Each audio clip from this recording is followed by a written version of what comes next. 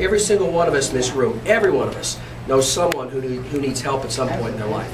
So we're asking you to be ambassadors for the program, to reach out to help as many people as possible. So it's my honor to bring along my friends when we do these stops.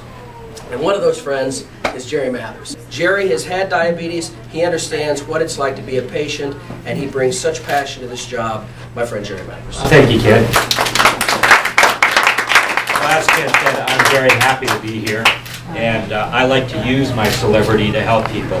It's taken me a long time to get it, and I always choose very good programs to go with.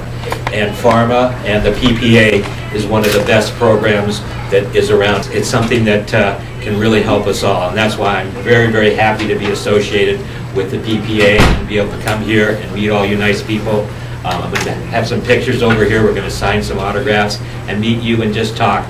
But know that if you are uninsured and struggling, there is help out there. Television's changed a lot since you were on Leave It to Beaver. Why do you think it remains still such a beloved show? You know, Leave It to Beaver, all the episodes are from real life, so those things really happen to kids at some time. I think that's the important message of Leave It to Beaver. It shows now in 89 languages in 120 countries, so it's not just here, it's all around the world that this message is very important. Yeah, so this is the application process here behind me.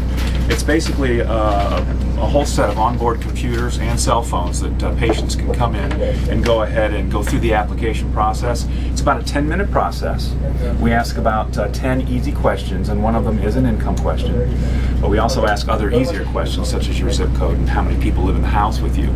And from that process, from those 10 easy questions, we're able to determine whether or not you're pre-qualified for over 475 programs that are offered up by the pharmaceutical industry and our partners. And that's basically it. It's a very simple 10-minute, 10-question process. All these programs have their own eligibility requirements.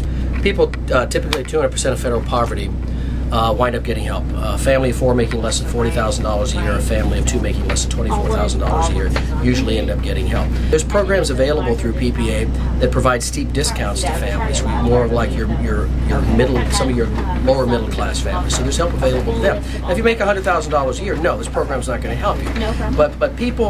But this is a program that is helping people who fall through the cracks. People who make too much money to qualify for government assistance like Medicaid, but they don't make enough money to be able to buy health insurance. Those are the people that are being helped by this program. And since we started it, 5.7 million people across America, including more than 400,000 here in Illinois, have been helped by the program. What we have tried to do is recognize that there are a lot of people who can't afford medicines, who can't afford to see a doctor, can't afford to go to a hospital. And that's why we started this program to literally take the mystery out of finding help. I go for my health care. Yeah. And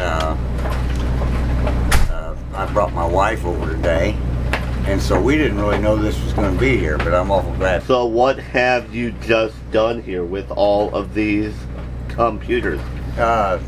These people were nice enough to set me up with some help on my medications. Will it actually save you money? It will save me a lot of money. Yeah,